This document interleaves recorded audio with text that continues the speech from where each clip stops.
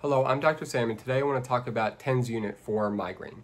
Specifically, I'm going to talk about this device right here, the HeadaTerm 2, which is actually supported by a randomized control trial. So I'll talk about the randomized control trial first and the details for that, and then I'll demonstrate how this device is used. So for the randomized control trial, it was a study done in 2020 in the emergency department of a hospital for those that came in with a migraine attack. So they took 78 participants and then divided them in half. Half received the actual TENS unit treatment, this HeadaTerm device here, and the other half received a sham device that looked the same but didn't actually provide the electrical stimulation needed for treatment. What they found in the study is that those that received the actual TENS unit treatment for the HeadaTerm actually saw a significant decrease in their pain up to 2 hours afterwards. What was also important for the study is that they looked at medication use required to help abort or decrease their pain, and those that received the HeadaTerm didn't require additional medication 2 hours after the initial TENS unit treatment. So here's the device, and I'll explain a little bit more as I go along. So open the case, and it opens up. So the case itself has the actual device here, which will attach to the electrode. It has a head pad to make sure the electrode stays to your head. This case actually comes with three electrodes itself, and then cleansing pads to make sure to wash off your forehead if it's oily or sweaty beforehand. So here I'll demonstrate what it looks like. I'll put on a device real fast. So here's what the electrode pad looks like. I'll kind of take it off. How you would place it on is about just one finger above the eyebrows, so right about there, right in the middle of the forehead. So that's what it looks like. It's nice and sticky to my forehead. And then I'm going to take the device and just attach it. There's two little magnets on the back that will help give the electrical stimulation to the forehead. So what I do to turn this on is then I'm going to hold it for 2 seconds and wait for it to buzz. So now it's buzzed twice. That let me know that the device is on. Right now I don't feel the device working at all. So I need to increase the setting for it to make sure it's intense enough for me to feel the stimulation. So I'll press it one time, I'll feel it go up, it'll beep. Okay, I still don't feel it, so I'm gonna go up again. This is setting 2, and still don't really feel anything. Let's go to setting 3. I'm starting to feel a little buzz, but very barely noticeable. So let me go to setting 4.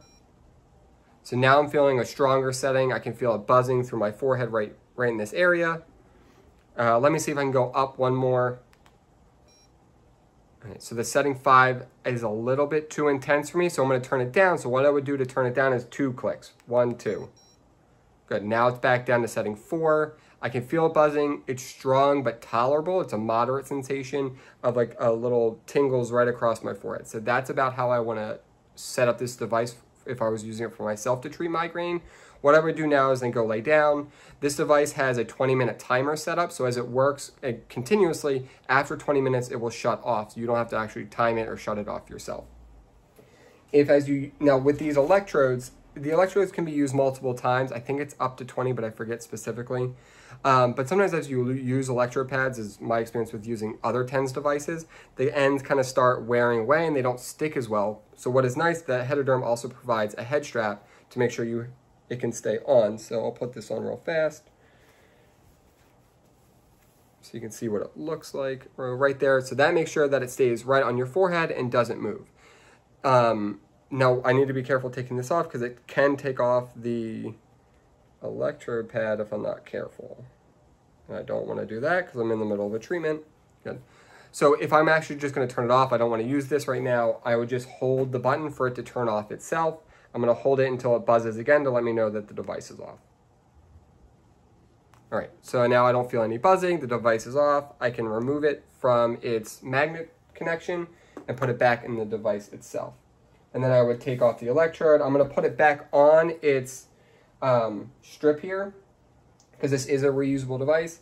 And what's nice is that the back of this comes out and there's an electrode storage. So I know the one that I'm using, I can keep on the back here, put this back on top, and now I know what device that I'm using as well, right? So it's a pretty cool device. It's backed up by a randomized controlled trial. And again, the name of it is the HeadaTerm 2. It's a pretty good device. It has the appropriate electrical stimulation.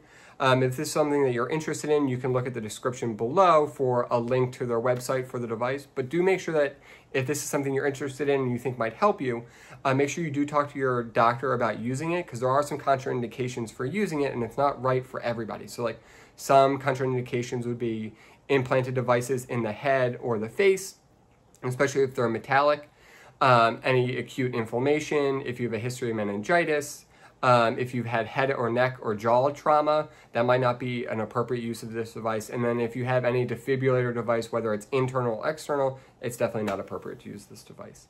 Definitely let me know in the comments below if this is something you've used before, is this something you're interested in using, or if there's other devices that you're interested in me demonstrating for their effectiveness for treating migraine disorders.